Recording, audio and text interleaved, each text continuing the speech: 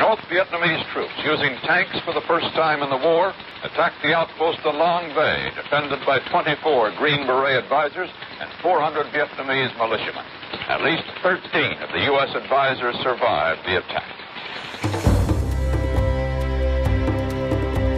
While commanding a mobile strike force company, 5th Special Forces at Long Bay, Vietnam, on February 6 and 7, 1968, Paul R. Longgrear destroyed 2 Russian tanks with light anti-armor weapons when the post was overrun by a large enemy armor, infantry, and sapper force. For his actions throughout the war, Paul was awarded the Silver Star, 2 Bronze Stars for valor, and a Purple Heart.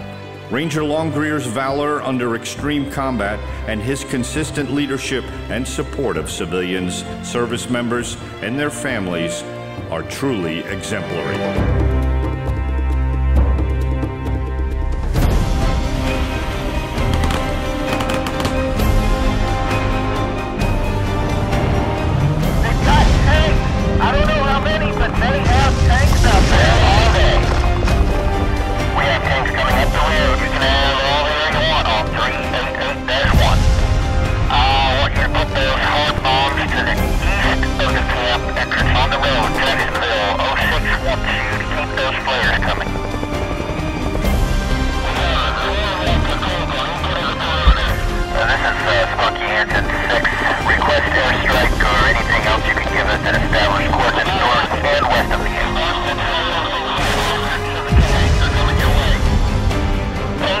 Infantry coming into the camp. We have 2 tanks in our line.